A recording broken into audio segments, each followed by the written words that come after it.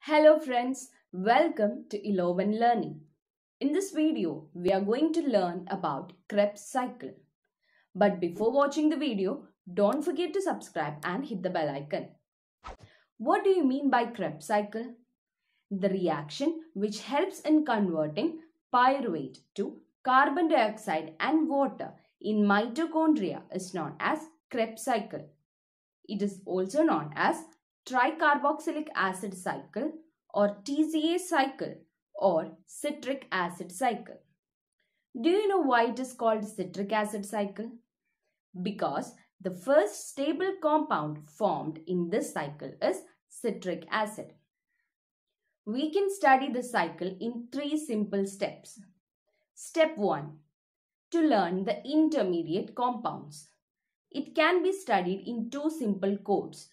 First code is pyrated audio CDs isolated in alphabetic order. Let's decode it. Pi means pyruvate, A means acetyl coenzyme A, C means citrate, iso means isocitrate, and alpha means alpha ketoglutarate. Second code is successive sucrose molecules fused to make oxygen. Sux means succinyl coenzyme A, suc means succinate, fu means fumarate, ma means malate, and finally ox means oxaloacetate. Let's jump into step 2. To learn the enzymes involved in the cycle. There are total 8 enzymes that are involved in the cycle. Except 4 enzymes, the whole enzymes participating in Krebs cycle are dehydrogenases of their respective substrate compounds. For example, isocitrate in the presence of isocitrate dehydrogenase gives alpha ketoglutarate. Succinate in the presence of succinate dehydrogenase gives fumarate.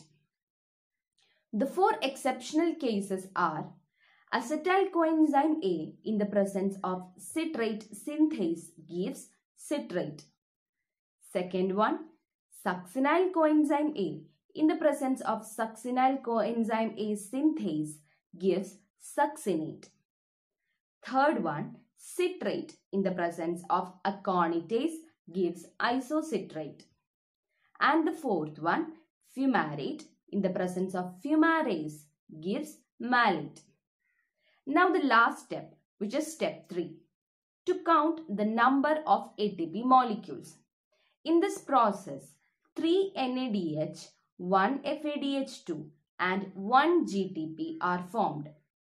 We already know that 1 NADH is equal to 3 ATP, 1 FADH2 is equal to 2 ATP and 1 GTP is equal to 1 ATP molecule.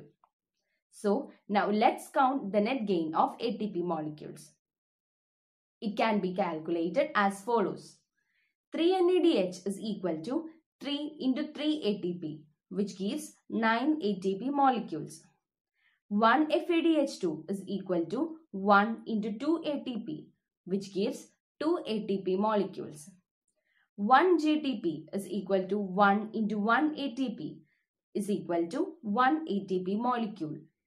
Finally, we get 12 ATP molecules in a single cycle.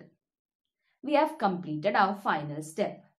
Let's recollect what we have studied throughout these steps. We have learned what is Krebs cycle, its definition and some basics about it. And then we went through the intermediate compounds, the enzymes involved and finally the net gain of the cycle in the number of ATPs. So that's all about Krebs cycle. I hope you all got the class. Don't forget to subscribe. Thank you.